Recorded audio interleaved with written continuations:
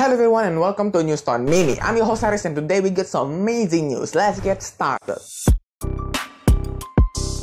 Very good news for you Indians, PUBG Mobile is back! Woo! The insanely popular game PUBG Mobile now returns to India after the ban with green blood and a new name. As we know, the app was initially banned in September 2020 because of its connection to the Chinese company Tencent. Cause you know, India and China ain't that chill with each other, especially with user data. At the time of the ban, PUBG Studio announced that it would relaunch in India with new features customized for Indian gamers, including the color change to blood and framing the game explicitly as a virtual simulation training ground. But hey, the app is now available in early access on Google Play Store under a new name, Battlegrounds Mobile India or BGMI, and with some changes to the game itself, like green blood and a new account system. And don't worry, there's even a way to easily transfer your account from the older game to the new one, so you don't have to start over. Cool! Other than that, the game is pretty much the same between PUBG M and BGMI, so you're not missing on anything else. So have fun you Indian gamers, good to be back on PUBG or BGMI. Speaking of gaming, this new smartphone will be the best gaming phone out there. Infinix is now working on a 160-watt fast charging smartphone coming very soon, and renders have been leaked recently. As we know, Infinix is a Hong Kong-based smartphone company that focuses on developing markets like India and Africa with insane price to performance, making it very competitive. With this, as their developers just shared a photo of an upcoming Infinix phone that will support 160-watt fast charging. The new device certainly looks more premium than past Infinix phone, with the curved AMOLED display and the triple camera setup. But hey, it's Infinix, so it's still gonna be cheap. And yes, the 160-watt huge power brick is also included in the box, which will be insane for gaming. Unlimited